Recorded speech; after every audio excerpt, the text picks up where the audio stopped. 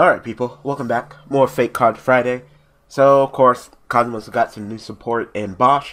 And, of course, more people want to go ahead and make more fake cards. So, if you kind of look at the card art of Kozmo, you can see that Farm Girl is kind of being held by the Force. And it looks like a control panel arm. I mean, obviously, they've already done Darth Maul and Wicked Witch. So, you know, expect maybe a Darth Vader, right? So, this person decided to go ahead and create their own Darth Vader Kozmo card.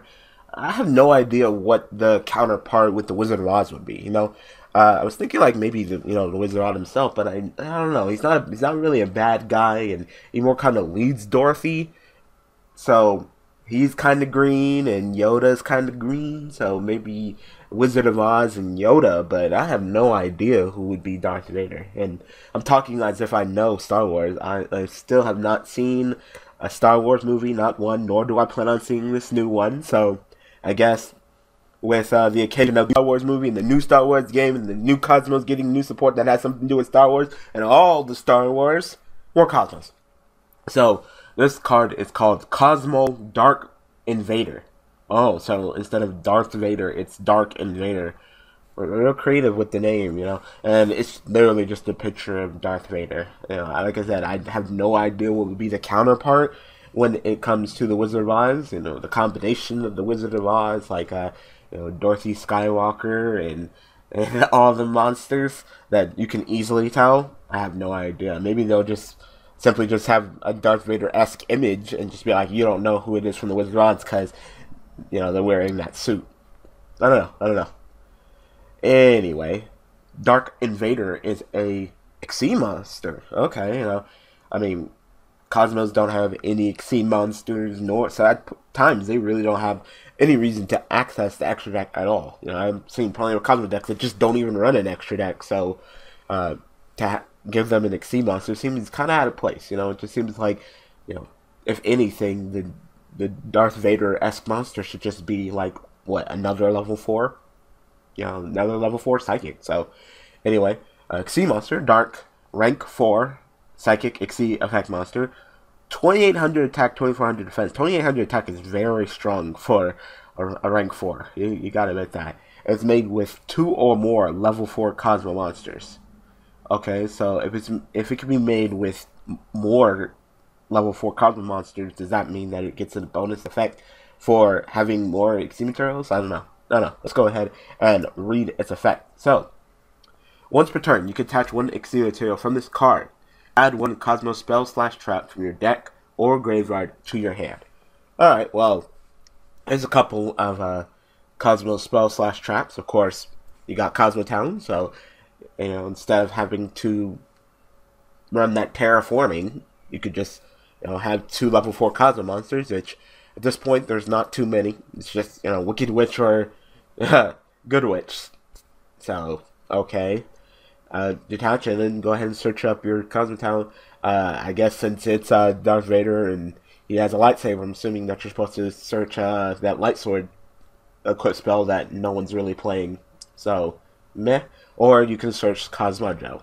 Okay, because, you know, Kozmo, he's using the Force to attack Farm Girl, so okay, I can see that. That's not a terrible fact. It actually makes sense.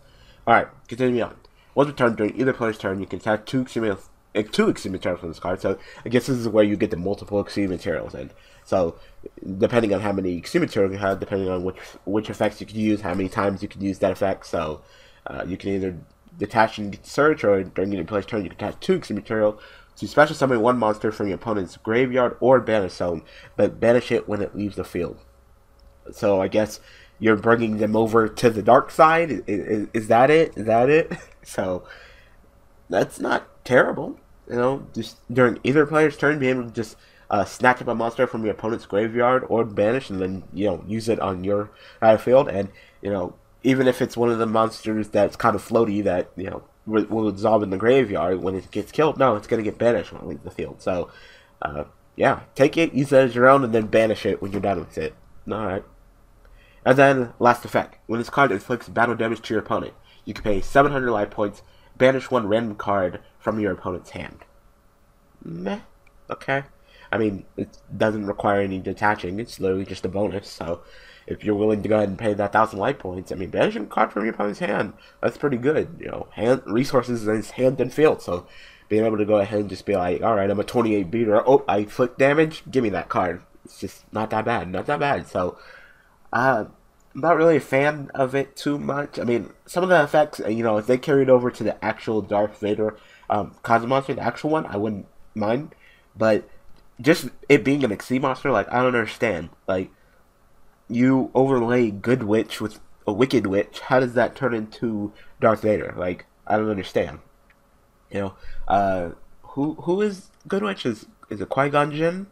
And then, of course, Wicked Witch is Darth Maul, so what does that have to do with Darth Vader? Like, I don't understand. Like, I would much rather it just be a normal, you know, effect monster, level 4, and, you know, do the effects respectively. Be like a 2,000 beater, just because it's Darth Vader, so it's probably going to be stronger than, you know, Qui-Gon Jinn and Darth Maul. So 2,000 attack, level 4 effect monster, 2,000 attack, I don't care about the defense.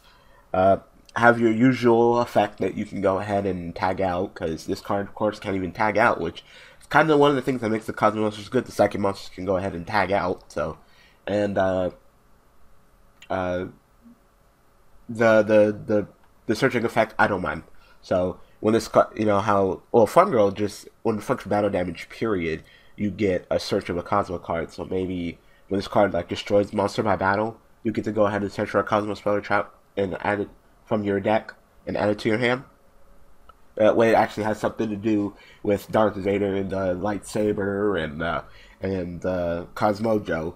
But, you know, be on the dark side, you go ahead and destroy your opponent's monster, you're destroying your opponent, and you get more powerful. I don't know, I'm creating a fake card while looking at this fake card, so I don't know.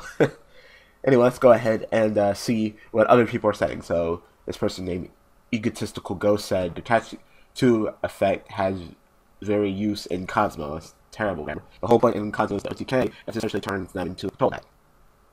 I mean, not really. You know, during each player turn casting 2 signals, you take it. It's not like you take a monster from your opponent's hand. You take it from your graveyard or banish, and then you use it to proceed to do more damage. So I don't understand. The only thing I see us doing is going into a rank 4 place, but even that doesn't work because Kozmo is the OTK is the main deck, not the extra. That's effect also has the chance of being bad. So maybe you raise it up some to bench from a random card instead of a monster.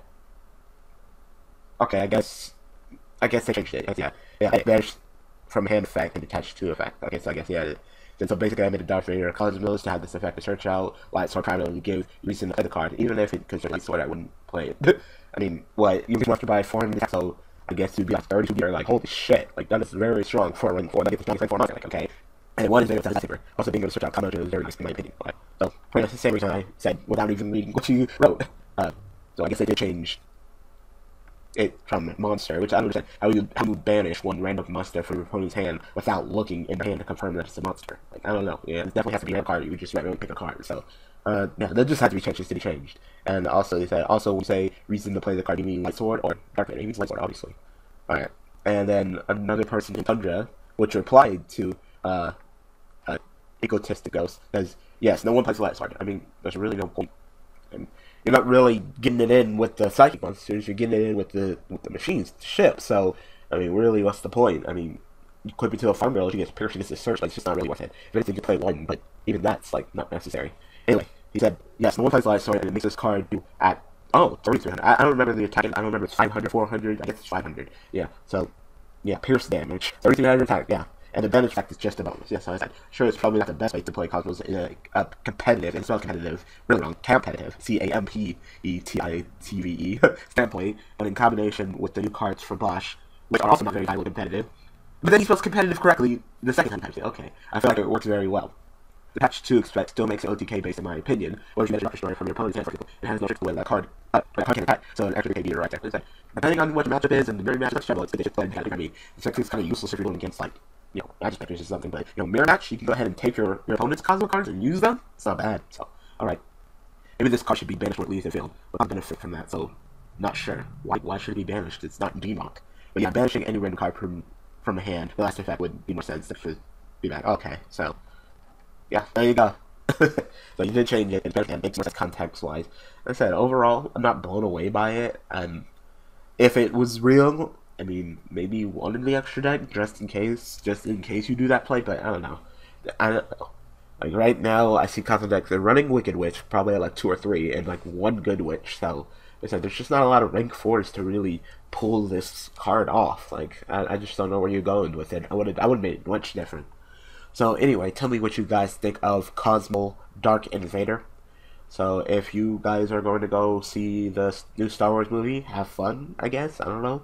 I'm not watching it, I know that.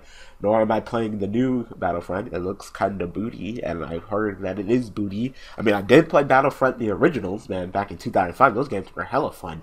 But, I mean, I don't think that this new EA game has topped it. But that's another topic. Anyway, thank you guys for watching. Thank you guys for all the support. And I will see you guys next Friday with another fake card to look at. Alright, people. Thanks for watching.